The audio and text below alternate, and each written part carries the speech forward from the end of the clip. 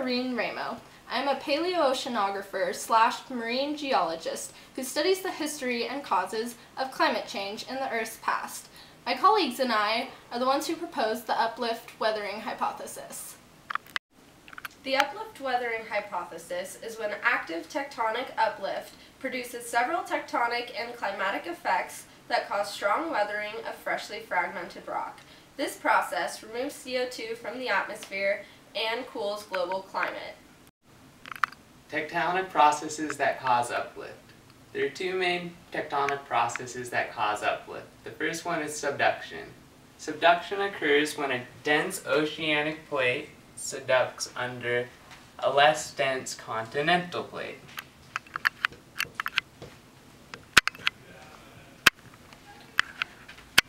When the oceanic plate subducts, it melts due to heating of the mantle, and this causes increased volcanism, which causes a rise and uplift of mountains like you see in the Andes in South America.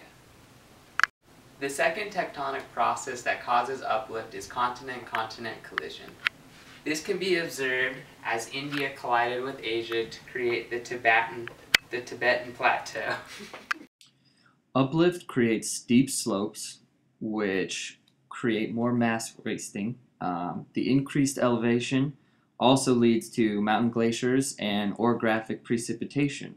All of this increases the rate at which the rocks are being fragmented. Fragmentation of freshly exposed bedrock can occur by two processes. One being physical, also known as mechanical, and two, chemical. Physical weathering are when rocks are broken into smaller pieces by physical means.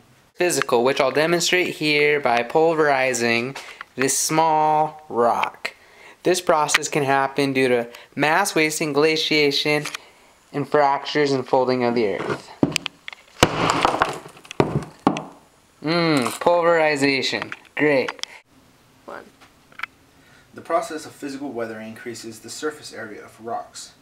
This fragmentation of freshly exposed bedrock by physical weathering processes such as rockfall, hydrofracturing, glacial grinding of rocks, and fractures formed from earthquakes creates more surface area without losing mass. This allows more surfaces for a chemical weathering process to act upon, shown by these three figures. Also, the example of frost wedging or hydrofracturing shows how water can get into the cracks and the pores of certain rocks, freezing and then slowly causing them to break apart.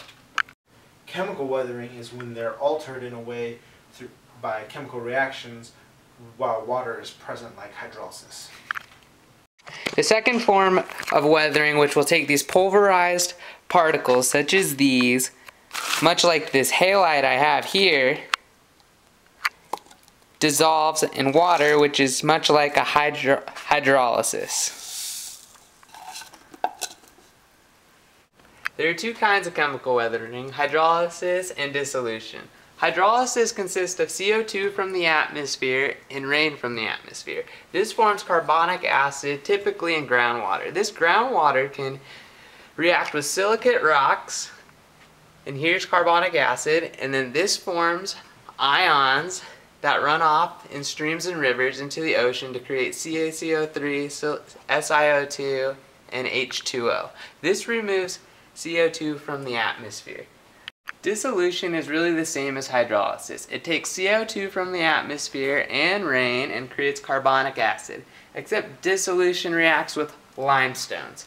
Limestones then run off into the ocean and create CaCO3, similar to hydrolysis, but there is no long-term storage of CO2, which goes back into the atmosphere, and you also get H2O.